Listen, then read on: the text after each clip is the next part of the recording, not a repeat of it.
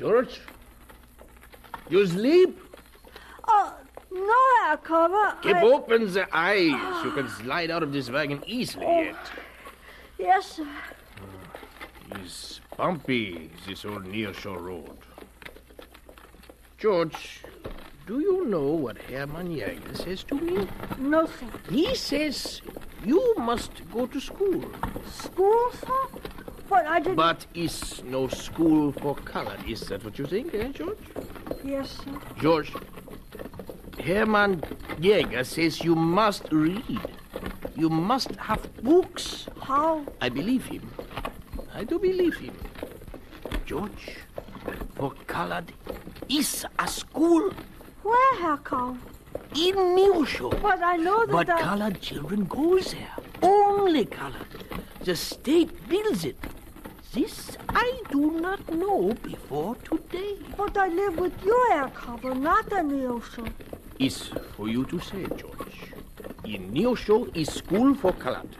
If you want, you leave Herr Carver's farm and go to Neosho to learn.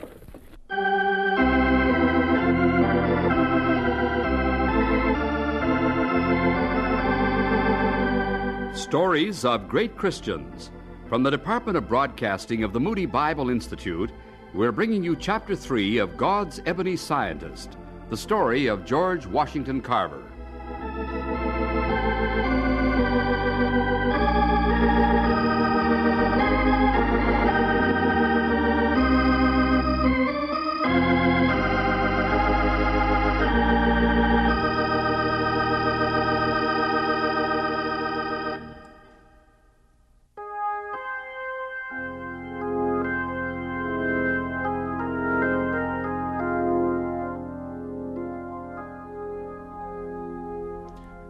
Earth is the Lord's, and the fullness thereof. That was my only braveness. I know it meant rabbits and roses and colored boys only 10 years old.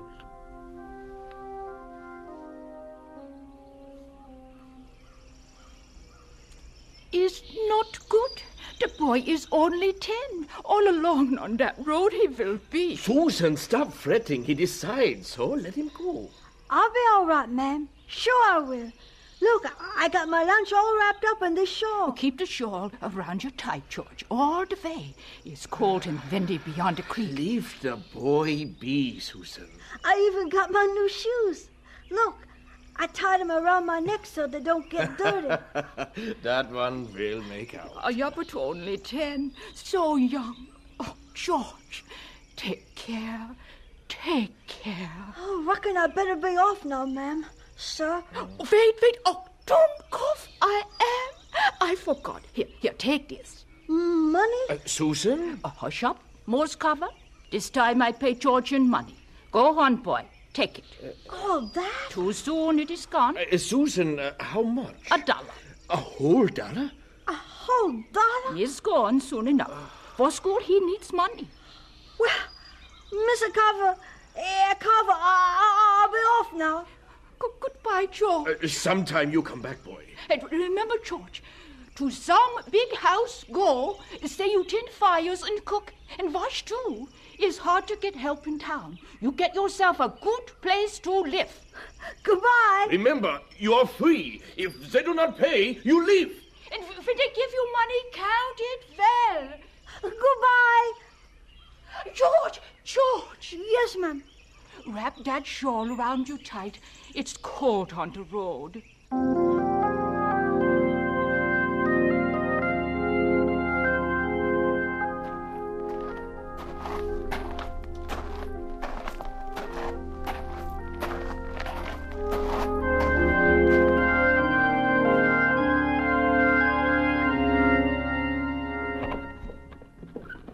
Hey, boy! Watch out for the wagon. Excuse me, sir. Where you belong, anyhow, sonny? Ain't seen you in near show before. Oh, me, I belong, I belong, Yeah, wherever it is, better hustle on. Yes, sir.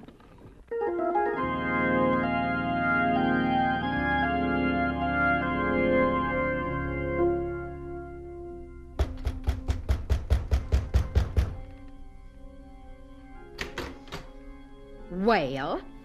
Ma'am, I can cook and wash. I can tend fires. What you talking about, boy? I come to Neosho to school, and I need work to do live. You? School? I'm good at housework, ma'am. I can do Well, almost so am I.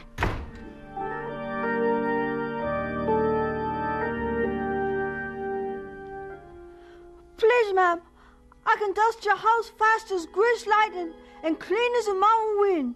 Sure I can. And I can pump up water faster than rain can fall. And, ma'am, if I don't find some work to do soon, I can't stay in this here town and go to school. Scat!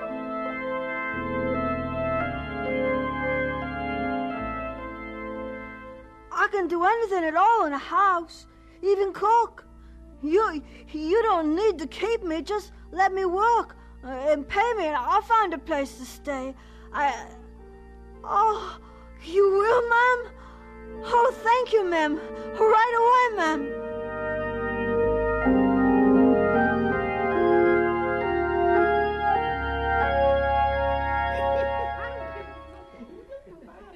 In came my first day at school. As I entered the door, the Negro schoolmaster, Stephen Frost, was saying, Will you shut your big black mouths? Yeah? Make more noise than a bunch of cotton-picking darkies. Attention now. Pick up your reading books, fast. I declare, what's the sense of trying to pound anything into your woolly heads? Stop that tittering! Stop it! You all gone crazy? Well, so that's the trouble. Well, who are you? Speak up, you pickaninny. What's your name? My name is George Washington Carver. Class! Quiet! Well, George Washington Carver, what do you want? Learning, sir.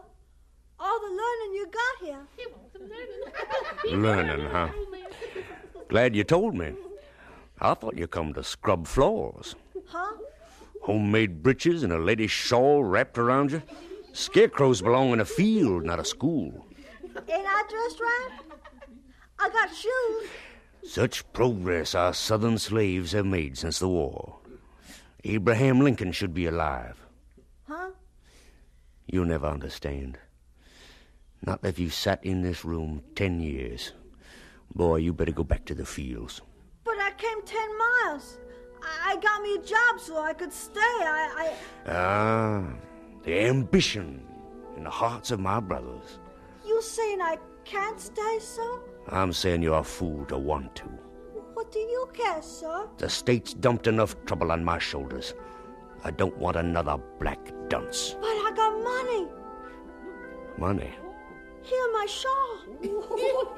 Well, so you have. Well. Well, don't stand there, boy. Sit down.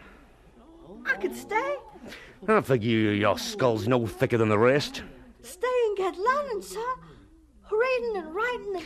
George Washington Carver, or Abraham Lincoln Smith, or whatever your ridiculous name is, I doubt if you'll ever learn to add 2 and 2. But sit down anyway, and add yourself to my impossible burden. Much obliged, sir. Thank you, sir.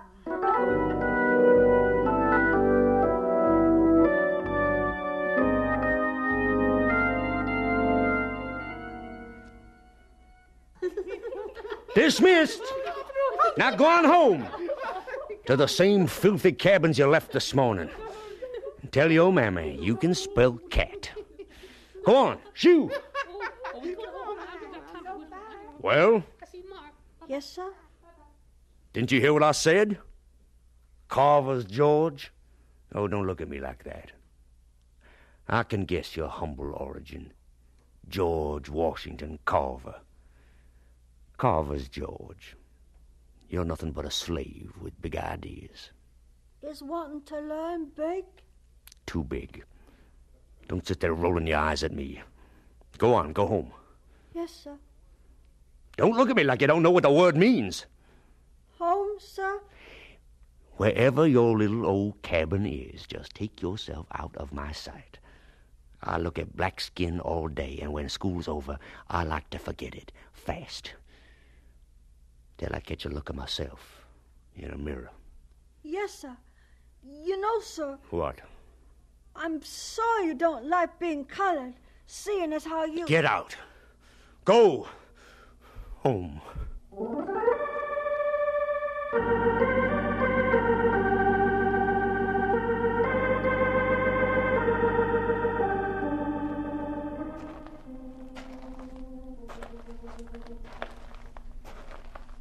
Go home. Oh, I wish I could.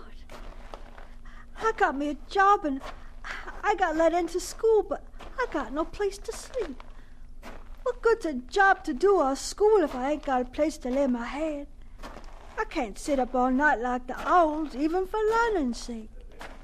Meals and work ain't enough. I'm worse off than horses or cows.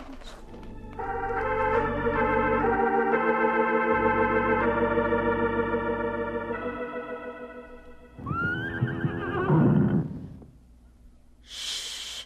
Hush up, you dumb cows! Shh! You ought to be ashamed being so choosy about sharing your barn.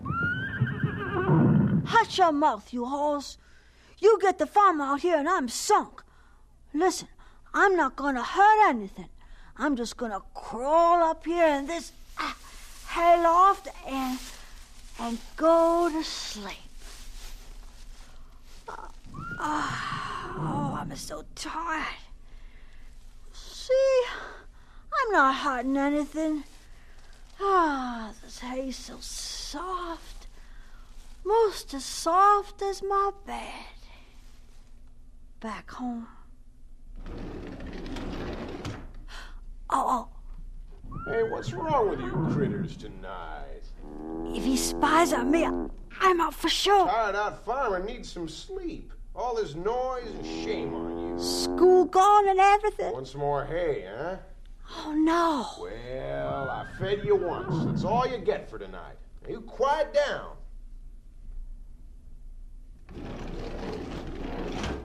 Oh, good.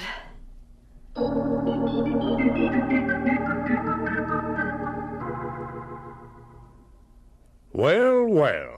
Carver's George with the brand new shoes can now write his name. And he's only been here a month. Show the class, George. Yes, sir. Very good. Very good indeed. I might add, George, it's a good thing you can write. With that voice of yours, you won't get far if you depend on talking out. One thing Abraham Lincoln forgot, how to teach you blacks about baths. I declare, sometimes this schoolroom smells like a hayloft. And George Washington Carver, you're the worst offender. All winter I put up with it. Ugh.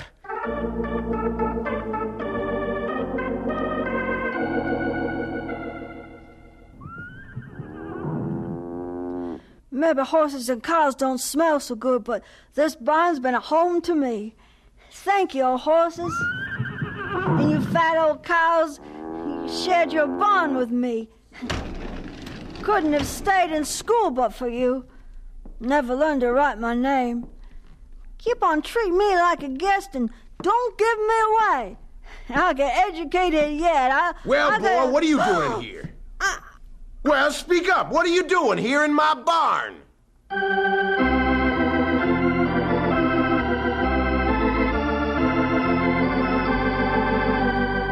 And so we conclude Chapter 3 of God's Ebony Scientist, the story of George Washington Carver.